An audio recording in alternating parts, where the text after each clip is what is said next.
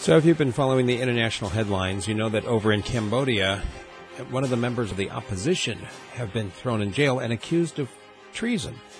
Basically, the government there believed that his actions are signs that he is undermining the current government.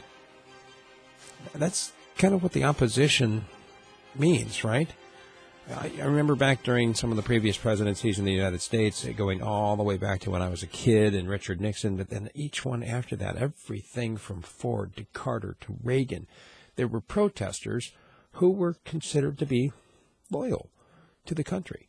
They were just simply protesting the policies. However, starting with some of the other protests that started happening then with, not so much under Clinton, but certainly under Bush II, and then under Obama, and now under Trump, there's this attitude that somehow if you are protesting the government, that you are not loyal to your country, that somehow you are committing an act of treason by questioning those in positions of authority.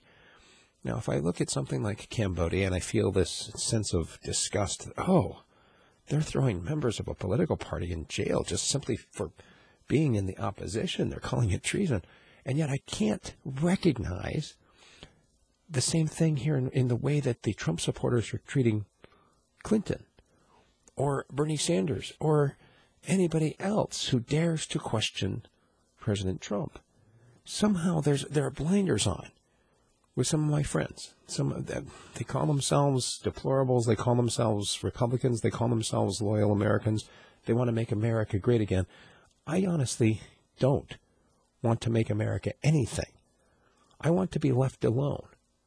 I want people to stop trying to rope me into their politics, and I want people to stop trying to make me sound like I listen to myself explaining to people how I don't believe I need to be ruled by anybody, and honestly, I can see some of the same language coming out of my mouth that's being used in the Cambodian case.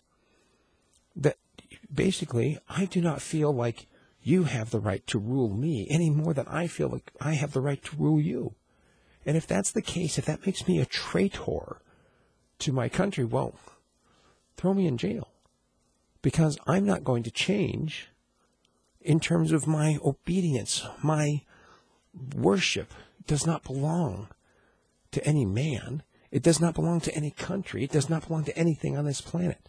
And you can make whatever image you want to, whether it's a statue or whether it's a piece of fabric, and, bow down before the fabric.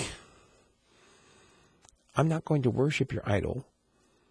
And whatever that means for me, so be it. But let me ask you to seriously question just for a moment if maybe you're not in the same position as some of these people that I've been criticizing today. And if so, what does that mean to you? Are you comfortable being in that crowd? Think about it and engage me on the topic. Send me an email, steve@radiofreespeech.com. Let's talk about it.